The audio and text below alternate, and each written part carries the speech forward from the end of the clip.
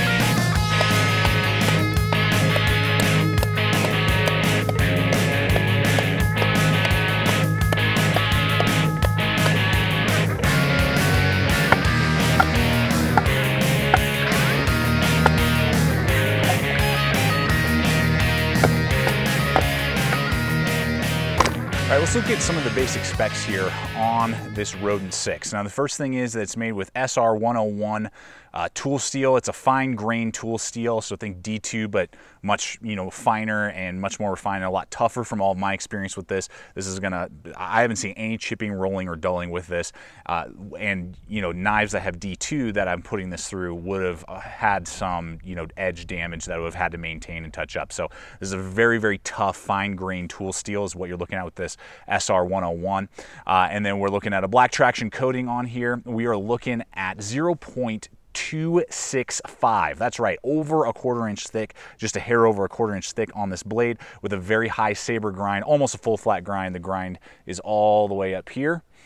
You got that real nice belly. We're looking at a weight of 16 ounces, so 1 pound for this sucker, micarta handle scales. And you're looking at a blade length from the handle scales to the tip of 6 3/8, and then we're actually looking at a cutting edge of 6 inches even. So those are just a few of the basic specs, USA made, on this Rodent 6.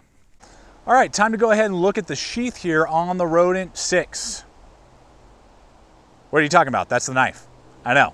That's all you're getting with this knife is the knife.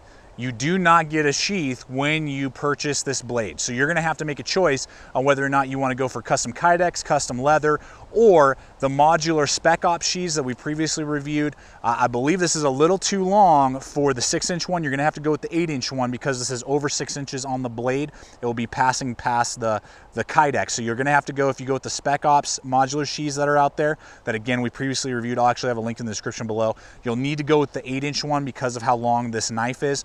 But yeah, you're gonna have to go custom with this, which has its pros and cons. They do work with Brown Industries. That's a custom kydex maker. They actually have links at the Swamp Rat website. There we go. Tongue twister there.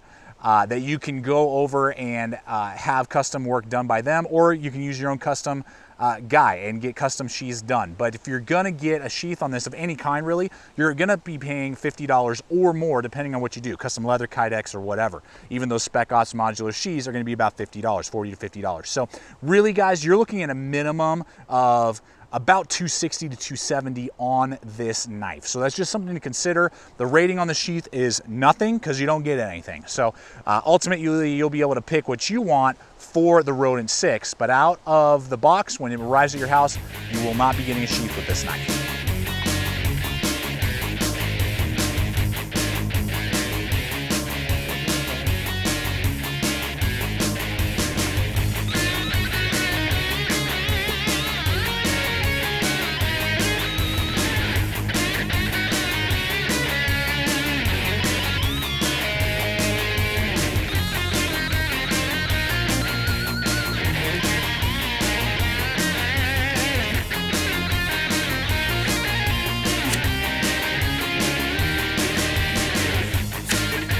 Like butter.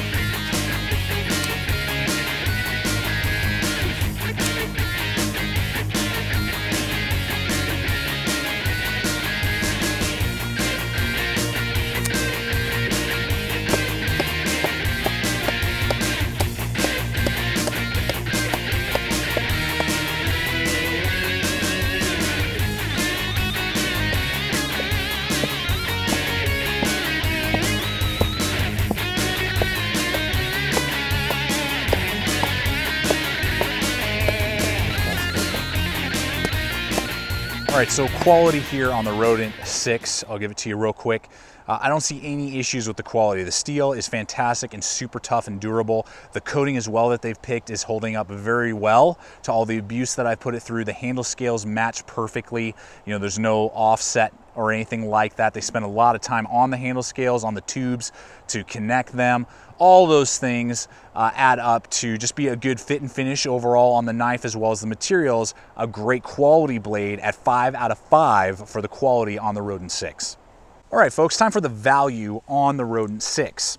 Now, when I went out to film this, I checked on the Swamp Rat website, which is, to my knowledge, the only place you can purchase these knives, or obviously secondhand from people, you know, who are wanting to sell them. But to my knowledge, there's no sites that carry them.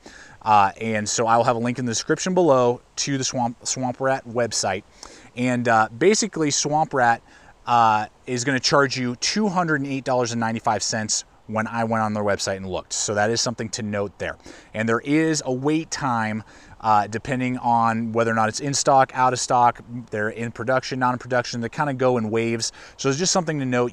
There may be in stock, or you may have to wait a little while to have them make one for you. So just kind of know that. If you're like, oh, I'm dropping the money today, you may or may not have to wait a little bit of time before this gets actually shipped to you. Just something to note. So at $208.95 for just the knife, as we talked about, you're not getting a sheath. So when we really consider this, I'll be generous and call it 100, or excuse me, 270 would be pretty reasonable to get some sort of custom Kydex or leather. We're looking at a lot of money for this knife. I think the steel is there. I think the SR101 is a great, super tough steel. It's my first run-in with that steel, but it's really performing well. I'm a user. You know, if you want to know more about that, I mean, it's basically what's it called? A super fine grain tool steel.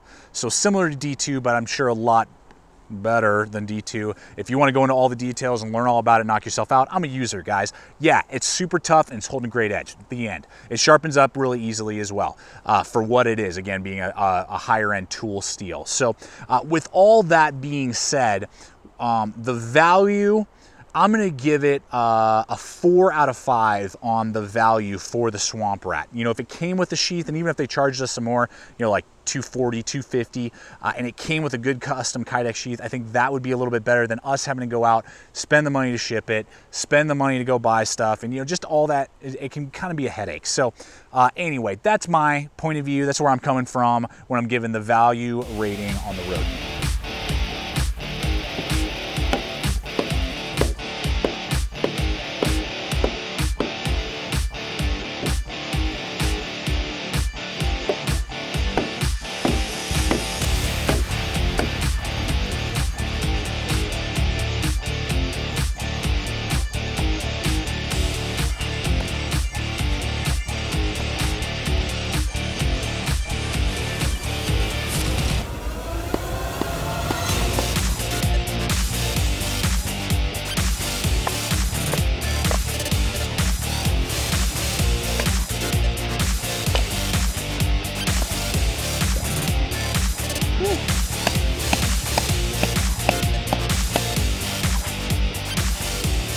All right, time to now look at the handle and give you the overall ergonomic rating on the Rodent 6. Now these are micarta handle scales, really nicely done. I love the ribbing on them, and you got that real nice palm swell, and then you got these hills and valleys. They really spend a lot of time on the handle scales. They're pinned in with hollow tubes through, so you could do loop lanyard system if you wanted to, kind of like if you're thinking like of a saber guard, and then that would really keep your hand in place, and no one could pull the knife out of your hand, anything like that. There's just lots of options with that handle. So I like all of that. You got the exposed tang out the back for non-lethals, as well as that lanyard hole back there. That's all good.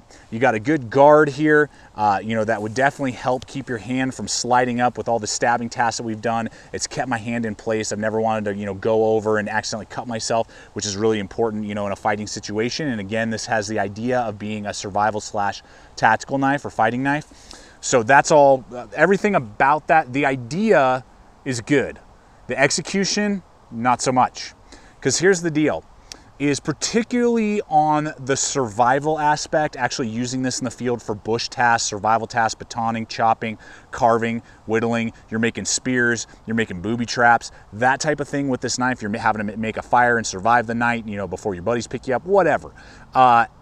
There are some issues with this handle. The first is this, is that when you're holding it back here in the natural grip without using that finger choil behind the guards, when you begin to do hard cutting tasks, there's a hot spot that gets created right here on this hump. There's just something about that there. Maybe it's the lack of micarta right there.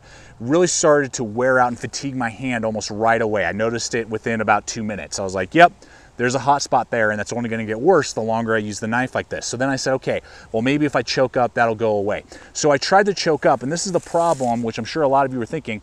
When you use that finger choil, this guard bites right into your palm, kind of soft spot right there. Your webbing of your hand bites in real hard, and it's real hard to kind of get a good grip. So then as you go and start cutting with that, then the guard starts digging into the webbing of your hand and creates another hot spot. So basically, if this guard was gone, I think there would be a lot of help, and I know a lot of people grind that guard off. I'm dropping $200 on a knife. I better not have to be grinding nothing. Just my thought there, but whatever. Anyway, it makes the finger choil basically redundant, and I can't really use it for longer than about a minute before my hand really starts to cramp and hurt the webbing of my hand, and then I want to go back to this back grip, and then it starts hurting the back end of my hand. So no matter where I use the knife in woods tasks, particularly of any type of fine cutting of any kind, again, spear making, notch making for triggers for traps, or again, feather sticks and shaving for a fire, any type of task like that, you're gonna feel it in your hand within about 2 to 3 minutes, and it's not gonna be very enjoyable. That's bad. Now, if we're talking about the tactical aspect, it's a little bit better. The guards work great. I have no real issues or complaints with that. The traction and ribbing that they've done on the micarta handle scales really help kind of keep it into place, so you're not, accidentally loosening it, or the knife size you're stabbing is wanting to spin in your hand. We've had experiences with that with other, more rounded handle knives. So that's not the case with this knife. It's really locked into place, but then you're wishing that you didn't have that finger choil and the blade was just up against the guard. So all that being said, guys, I'm not really digging the handle on this Rodent 6. I don't get it. So it either should have not had the finger guard, and then you probably could have used the finger choil without too many issues, or brought the edge back, and then at least you could have done some better cutting tasks, but again, you'd still have that hot spot. So guys, I'm giving this a 3 out of 5 on the ergonomics for this Rodent 6. Well, folks, it's time for us to bring this review on the Rodent 6 from Swamp Rat to a close. You've seen it in action. You've seen all the things that it can do. We've talked about all the different aspects of the knife. And so now I got to finally wrap this up and give you my likability and my recommendation on this blade. Would I recommend this to somebody, and who would I recommend this knife to? Well, to be honest, guys, when we talk about the price point and everything that we've seen here, really what kills this knife for me, it has high potential. But for me personally, to be able to recommend it to somebody, or for my own personal use, the handle kills it. The way that they designed the guards with the finger choil, and just how the humps and different things like that interact to create hot spots throughout the entire knife, no matter how you hold it when you're doing any type of woods use, just makes it not very desirable for me. Now, it's a good, very hard use fighting knife in that sense because it is super thick. You know, you're going to be able to do prying. It's definitely got a fantastic tip, you know, for that stabbing, as well as those guards really do keep you locked into place, and the handle traction that we've already talked about. So that's all good. But when we start talking about a fighting knife, if that's what, you know, we are using this for, there are other knives out there that will be able to do the exact same task. They're even a little faster in the hand, will give you even better traction. So again, on a survival aspect of it, it just doesn't get the job done because it hurts your hand right away, in my opinion. And from my use, it really, you know, fatigues my hand. Then on a fighting side of things, yes, it can do it, and it's very, very tough. I mean, that's, if you're going to ask me, hey, what does this swamp rat have going for it? It's basically almost indestructible. I don't know what you would have to do to you'd probably have to like stick this in a door jamb and just like hit it with a sledgehammer over and over again. And even then, I think this would probably still hold up to the use. In that aspect, toughness, it absolutely, you know, is phenomenal. The steel, fantastic edge holding capabilities and toughness. But when it comes to overall design, particularly on this end, guys, this whole handle, it just falls real short for me. And particularly at that price point, I don't know who I would recommend this knife to. So, guys, I'm going to give it like a likability of, I can't believe I'm doing this. I really, you know, wish I could do it better, but like a 2 out of 5. And it's been a long time since I've done a video like that, 2 out of 5. But, yeah, I don't know who I could recommend this knife to, and I don't know who would enjoy using it for as their knife that they drop $200+ worth of sheath, you know, on. So I'm because of this rating, I'm definitely going to be purchasing here in the future another swamp rat that's kind of more of a just normal survival knife to see how that one performs. I'm kind of looking around at some other different designs that they produce because I do believe that this does have very high potential if there's some differences with the handle and obviously no top guard, and they definitely do make some other blades like that. So hopefully here in the next maybe 6 months or so, you'll see another swamp rat, and maybe that one will perform a little bit better. But I think the idea is there. It just wasn't executed very well, and particularly with the handle. So guys, with all that being said, I hope that this video has helped you out with your purchasing decisions. As always, check us out on all the relevant social media. Please subscribe, comment, like, share this video. And as always, remember, stay equipped, stay prepared, and we'll see you out there.